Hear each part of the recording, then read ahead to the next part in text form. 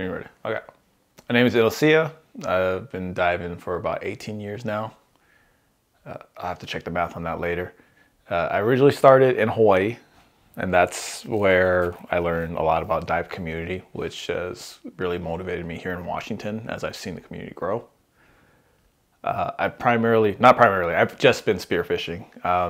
For those 18 years, that's what I've been spearfishing. It's not how long I've been snorkeling or anything. That's when I finally got a job and get my own equipment because my parents wouldn't buy it for me. And I've been eating fish ever since. So the reason why we wanted to put these videos out, throughout the years of spearfishing, it started off, my exposure to the sense of community and learning from other divers came from the Hawaii Skin Diver magazines. And then from there, I was exposed to the Hawaii Skin Diver forums, which no longer exist. But through that, divers in Hawaii would share their stories, whether it be a great day out on the water catching, what they caught, information about certain species, tips and advice, a lot of trade and communication. But at the same time, anytime you would have a near miss or a blackout event or something that could have cost someone's life or did cost someone's life, it was also shared in hopes of a lesson from that event helping to save other people. In Hawaii, we lose divers every year, multiple divers every year. And the barrier of entry in Hawaii is a lot lower. You don't need the wetsuit. The water is warm enough year round, essentially. And it's accessible to everyone of all ages. So we get people of all experience levels pass away. And that was something that was a bit heartbreaking to see, because you see literally kids go out and then couldn't help but think, if they had the information, maybe it could be prevented, or the safety or the training. And then you move forward to the modern day, and you know, we still have these events happening. And I want to say they're relatively shared, relatively open about it, but you know, these things are shared as they happen. And as the community is growing here in Washington, my hope is, you know, we can share the things that have happened in the past now before the next event happens. You know, the dive season starts maybe around April.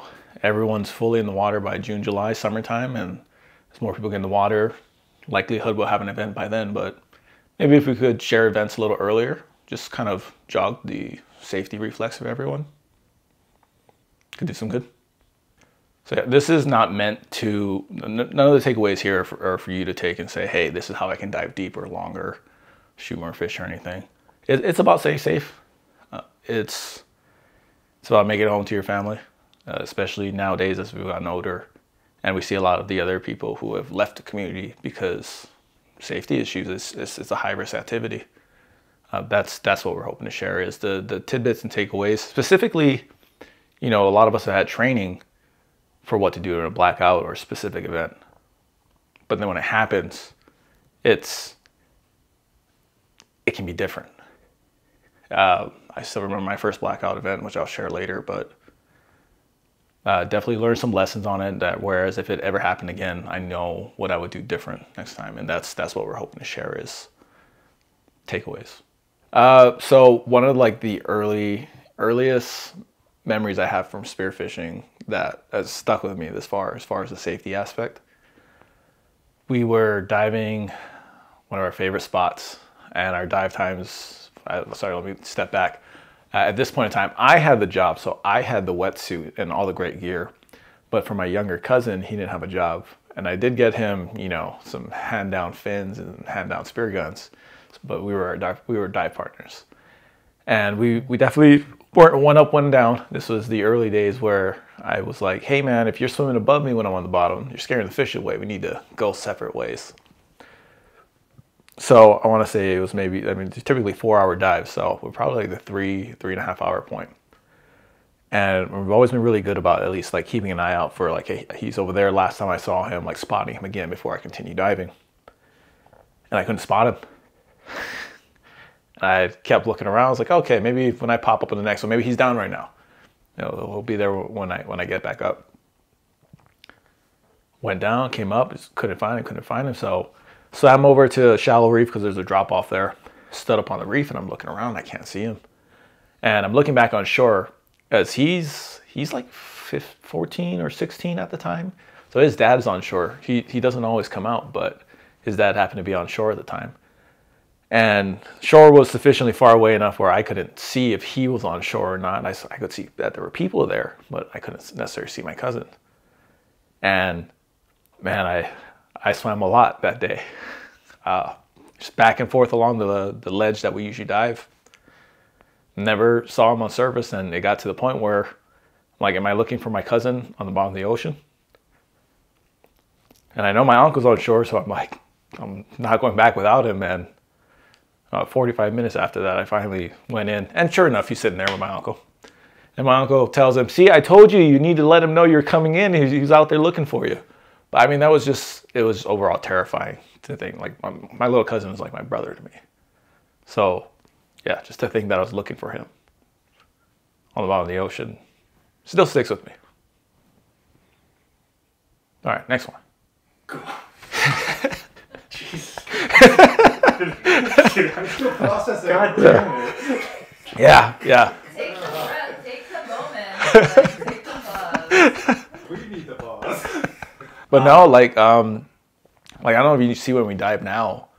Now it's just every time before I go down, I'm checking all of us. Even like as we dive in partners now, as you and I, and it was Wendy and Kim at a point in time. Like obviously we're next to each other, we're accounted for, but I still look over at the other party.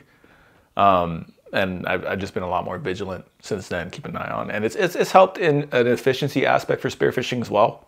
It was like the time Wendy shot a fish, and I could tell by her body language on surface that she was potentially fighting a fish. So I swam over to see if she needed assistance. But yeah, I think it's that one having happened so early on. It really drove me to always having an eye on my dive partners, to the point where yeah, if I can't see them, we're gonna stop and we're gonna find them.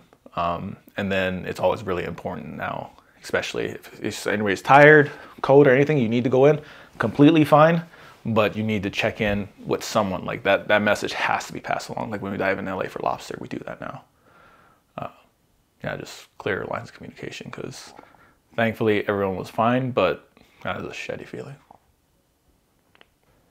Like, do you have a personal checklist when you're trying to be aware in the situation, when you're out on a dive with your buddies? Kind of, sort of. It was almost like a pre-dive checklist. So we always determine dive partners ahead of time. And then if we're gonna have multiple groups of dive partners, I want each group to have a float.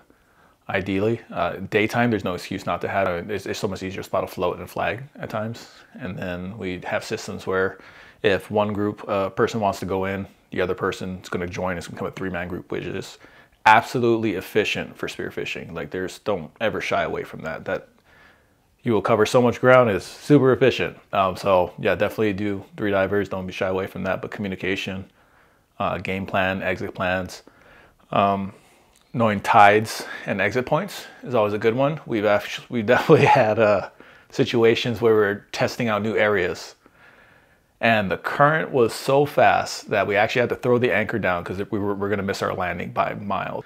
And when we threw anchors down, we had 150-foot length of rope going from the anchor to the first kayak. And then we had 100 feet from kayak to kayak and 100 feet from kayak to float.